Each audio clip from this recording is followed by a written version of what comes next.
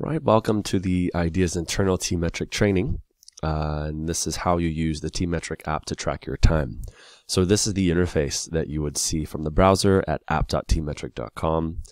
And as you can see here, I've actually got something active here. This is in the task item. So if you click the task item, you can write down the description of what you are trying to record, the start, the end, and the duration.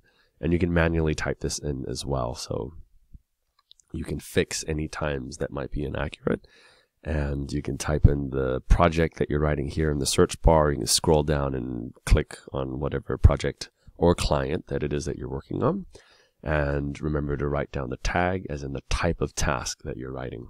So for right now, I'm doing a video shoot for the Tmetric tutorial recording, and remember for this to be as accurate as possible, because we use Tmetric in order to track how long it takes for us to do a particular task to see if we're improving on something.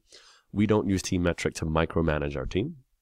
We use it to understand the nature of our tasks and how quickly it takes for us to actually complete something, so we can do it to better accurately cost our projects towards our clients, right? So here you can see the day, my working day bar, and I've just started my day. So far I've worked for 45 minutes and taken a 3-minute bathroom break. And these here, if you click agenda, is the calendar items, which is linked to my Google Calendar. So if you link it, you'll see your agenda here, which is very handy. You can just click play, and it will start playing or recording that particular item's time. As well as down here, you can add time entry, or you can click plus to start a new task. Or stop. Right now I'm currently on this one, right? So if I want to do a new one, I can just click this right away and then click on whatever it is that task that I'm doing next, right? And what's really handy about this is that once you've recorded enough tasks, you end up realizing you do some of the tasks that you've done previously. And as you can see here, I can just click like Tmetric admin, proposal auditing, or whatever, and Tmetric will save it, and I just click it so I don't have to type it. So this is the main dashboard, and I would say that's basically everything that you need to know as a basic user for Tmetric on how to record your time.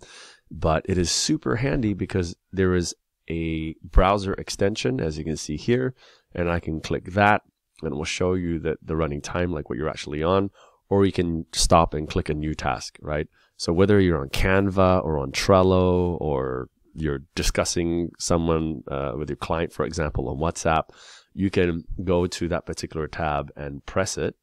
And let's say I go new task, and boom, it takes, see, it just extrapolates that from the tab.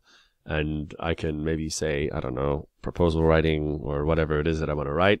Click on the project, type down that I'm doing proposal writing for that particular client or task. Remember to be specific, and it will start recording. Right, so it's super handy.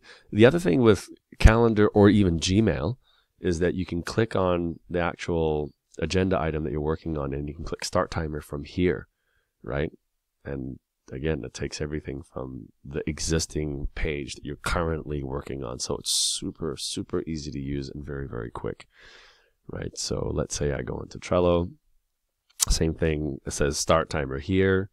I can click, it says, you know, working on this particular task, pep talks. This one is, let's say I'm doing administrative items. I click start, and boom, that's it.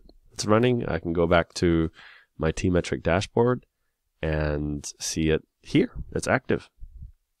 Nice and quick. This also has a phone application as well. So if you're not working on your computer and you're outside and you're at a photo shoot, you can download the app and you can use your phone to record your time as well.